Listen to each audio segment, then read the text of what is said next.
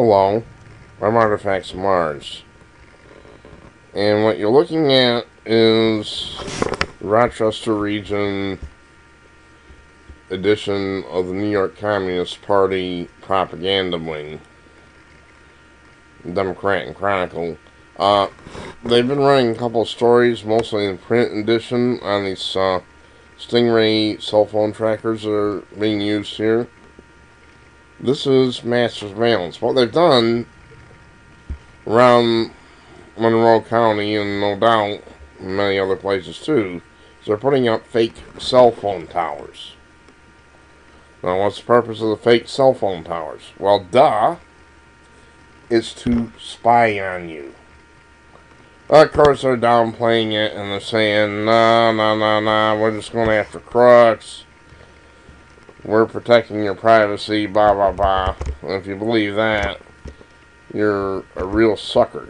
You are a liar. Liar, liar, pants on fire. Now, Rochester Police Chief, his name is Simonelli, I don't know his first name. And of course, he's claiming, no, they're not keeping anybody's cell phone records. Nope. Of course, he is a liar. Your nose is growing longer, Pinocchio. He is a liar, liar, liar, pants on fire. Liar, liar, pants on fire. I'm gonna see if I can find that story.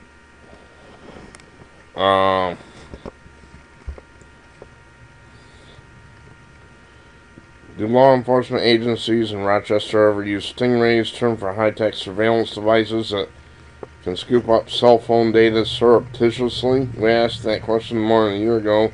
We didn't get a clear answer. Here's a partial answer, and it's yes. Information obtained by lawyers from New York Civil Liberties Union indicates 2 agencies in our area have used controversial cell phone trackers 3 times in recent years. 3 times? Let me give you a little clue, folks. They're listening to you anytime you're on your phone. The bastards. And of course they don't have enough personnel to listen to everybody, so you realize this is done by computers.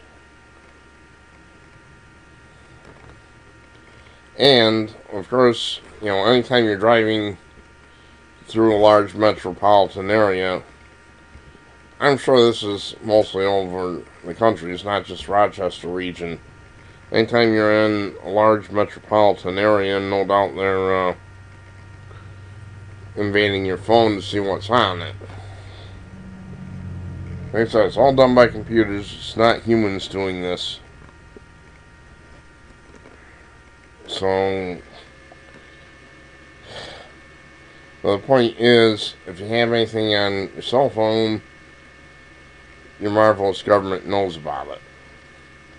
And DNC's been lying, well, the Simonelli's been lying. Somebody said, it's just limited, no cell phone records being taken. This has been mostly in the print edition. We'll see if we can find something else. But, they're listening in on you. And they're searching the contents of your phone surreptitiously. I don't care if you're the most purest person. They're listening in and they're violating your rights. The Rochester Police Department is violating people's rights. Let's see if I can find some other sources. Hang on. Okay, this guy has it right.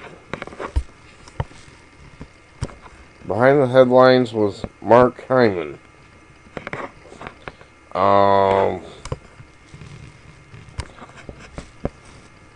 Stingray, that's a generic name of an electronic device that invades your privacy and collects data on you. I'm not talking about identity thieves, this is much worse. Stingray devices are being used with increasing frequency by law enforcement at federal, state, and local levels. Generally, law enforcement would get a search warrant, so a phone company could be ordered to provide data on your cell phone, tablet device, or cellular broadband card you plug into a laptop.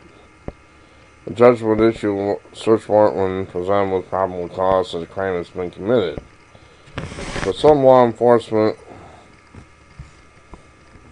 are skipping a search warrant and are using stingray devices.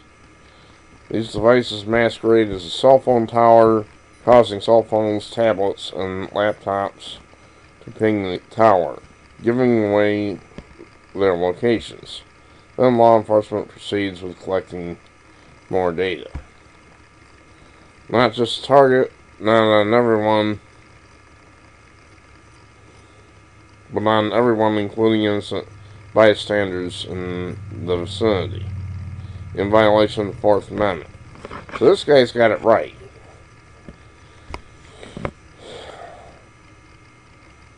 You remember this big hullabaloo about, and they're saying that, well, you don't have to, we need Apple's permission to get into that terrorist cell phone out there in California. That's a bunch of malarkey. And right here's proof. What they're doing is they're snooping in your business illegally. And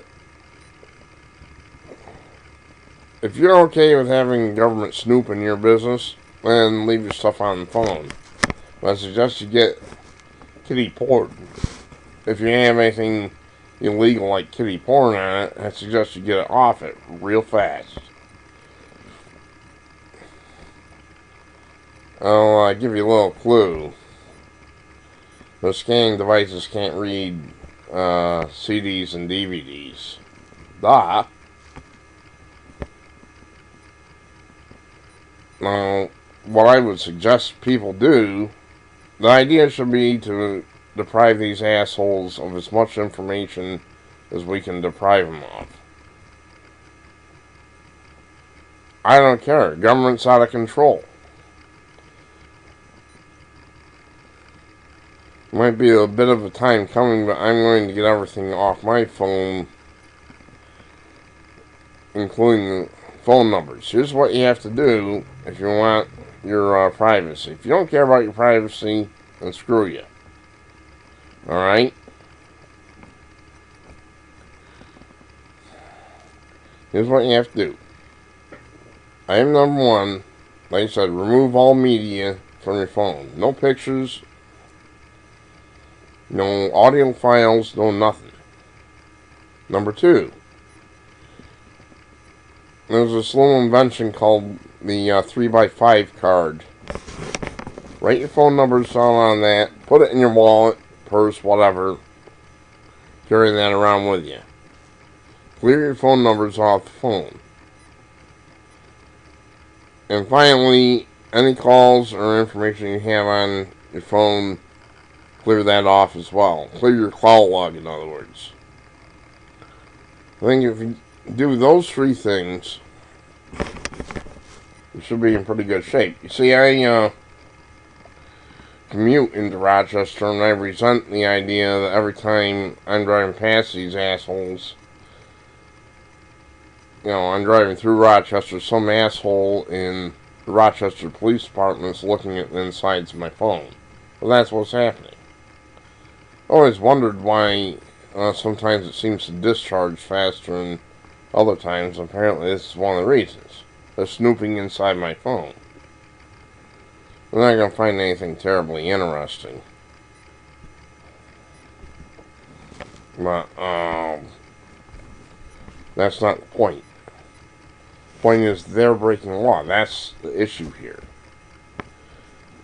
If you're sitting there saying, well, I don't have anything to fear, so I don't do anything wrong, so what do I care what they look at? That's not the point. That is irrelevant to the subject. The only thing that's relevant is that they're breaking the law and they deserve to be punished. Rochester Police Chief, in my opinion, belongs in prison. It is in prison that he would receive the training, the education, the instruction, direction, and correction that he needs to be a respectable citizen of the country.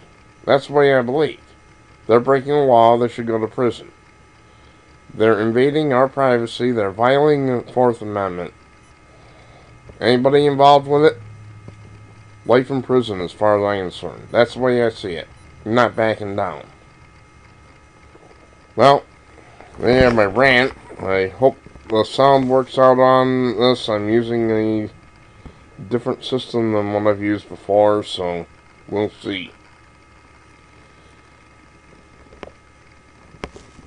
So get stuff off your cell phone if you care at all. Eventually I'm going to migrate my phone numbers to a 3x5 card and clear them out, clear the call log out, clear my memory chip out. I need a new MP3 player. Been using it for an MP3 player, and that's what I've been using it for. Clear all the pictures out, so when they invade your cell phone, they're not going to find anything in there that they can use. I'm Artifacts of Mars. Oh, this country's gotten out of control. Communists.